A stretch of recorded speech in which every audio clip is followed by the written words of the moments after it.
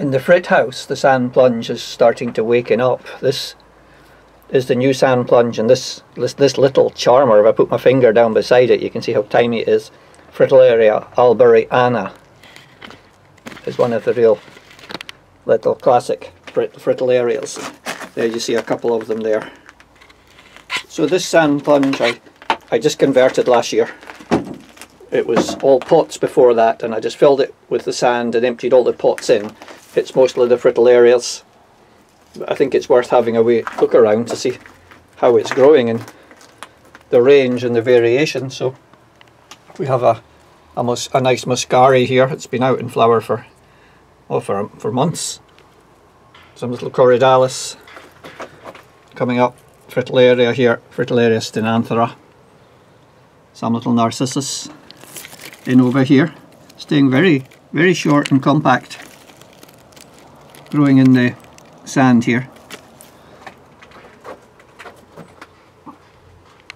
If we come around, you can just get an idea of the variation we've got in here.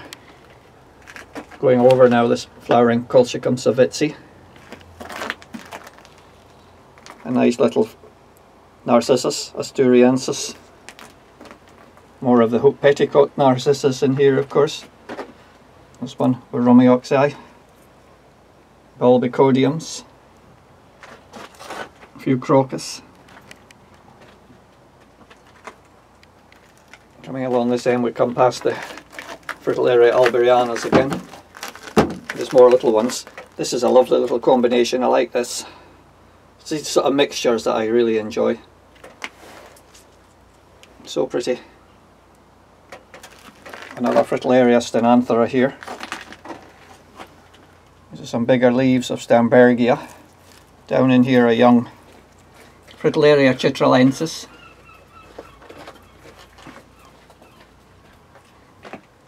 And then jump across the other plunge. Again, more stenanthera. Over here the dropiolum will grow up and along that wall. Fritillaria corylkoii, or Ceratsovii corylkoii, whichever way you want, but just starting to flower. This is fairly nice compact form, but to be honest they were starting to suffer a wee bit in pots because I hadn't repotted them for a couple of years, so they'll build up and grow better in here now. But all sorts of frits and stuff coming along in here. So we've got Fritillaria pinardii. This is a Fritillaria obliqua. I can recognise it from the twist in the leaves. And then we just come around. Here's a little Fritillaria carica going to come out soon. Another Fritillaria stenanthera, and pan up behind that is another Fritillaria chitralensis. It's just starting to open. Not just Fritillarias, I'm guilty of other things as well. Here's a few alliums. Some of the alliums I've grown from seed, and I'll keep them in here till I see how they grow and whether they can be suitable for planting outside. So that's the fun you can have. An awful lot more, and I'm sure I'll do another video later when the Fritillarias really start to get going.